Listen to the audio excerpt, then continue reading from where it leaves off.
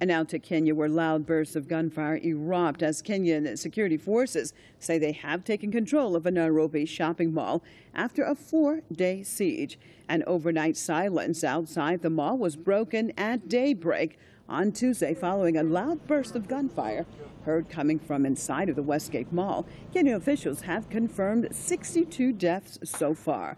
A small group of survivors escaped the building throughout the day on Monday, but the fate of people listed as missing still unclear.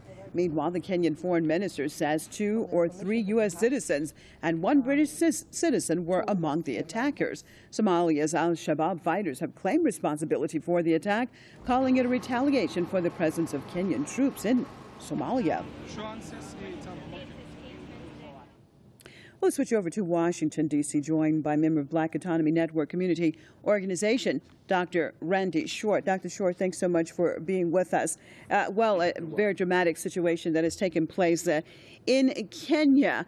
Now, interestingly enough, Al-Shabaab has actually taken responsibility, but now actually inside of Kenya officially, they're saying that it's Al-Qaeda linked.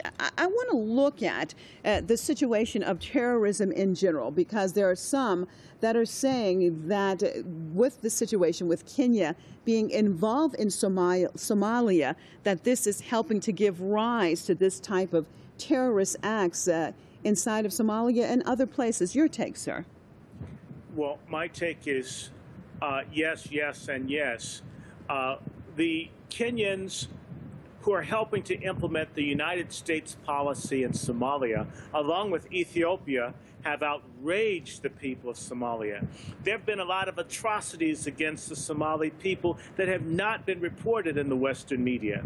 In addition to that, the timing of this situation in Kenya, it's interesting that now that the Obama policy has failed, in Syria with the same Al-Qaeda people that it funds, they find another place for this to explode, and then all of a sudden Al-Qaeda is on the front pages of the papers again. And I have a dear friend who works in the Somali government.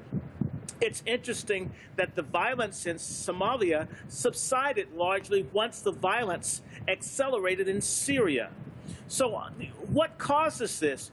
Does Al-Qaeda function as a part of American international policy? In addition to that, Somalia's waterways have been violated, with pollution being dumped there, with their fish being stolen, with Somali nationals being tortured on ghost ships, with Somalis being tortured in Kenya and in Djibouti. Not to mention that Kenya has land that belongs to the Somalis. Djibouti was ethnically cleansed by the French of Somalis. The Somali people have been divided by different international powers, and many Somali people are angry about it, and legitimately so. It doesn't justify violence against civilians, whoever did it in Nairobi. However, the Somali people have been persecuted. Their country is rich in oil, and people want to steal it from them. This is the same thing that happens over and over and over again, and yet they vilify whole peoples without explaining. Things like American soldiers raping Somali children, which led to the fight that happened in 1992-93, or Canadian soldiers killing Somali teenagers, or for that matter, civilians and refugees being murdered when this last famine took place and when they got rid of the Islamic courts. No one seems to want to see that the Somalis are people. They've been colonized and victimized by external forces. They've tried to have their own society, and yet they've had either dictators like Siad Barre, supported by the East and the West, the former Soviet Union, and the United States. The Somali people are tired. So these individuals who've done whatever they've done, whether they Al-Qaeda or Al-Shabaab, in reality, this violence wouldn't take place if development and peace were the international thrust of the world powers versus war. Okay. Dr. Short, I want to pick up on something you just mentioned as perhaps Al-Qaeda forming a part of Western foreign policy. We see on the one hand, for example, in a place like Syria, that the United States are actually supporting Al-Qaeda-linked groups. We see in Afghanistan, for example, now that the West want to talk to the Taliban. So we see different policies in different places.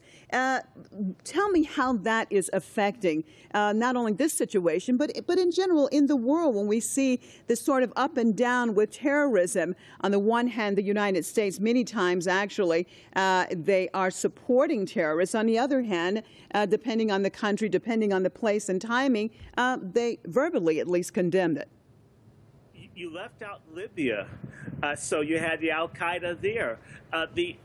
This group, so-called Al-Qaeda, is a protean force that seems to serve the interest of the Saudi Arabia, the United States, and Great Britain, and their great game of maintaining control and supporting Israel. It doesn't make any other sense.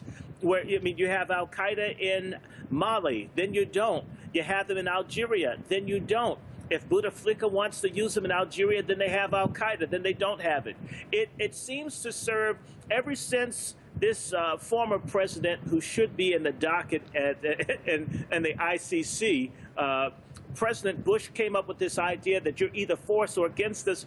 Everyone is now using this terrorism or Al-Qaeda to justify domestic repression or fighting against groups that may be legitimately calling for liberation or more justice. Okay. So what is Al-Qaeda? All right. Well, thank you so much. Unfortunately, we're out of time. Appreciate you being with us, Dr. Randy Short from the Black Autonomy Network Community Organization, Washington, D.C.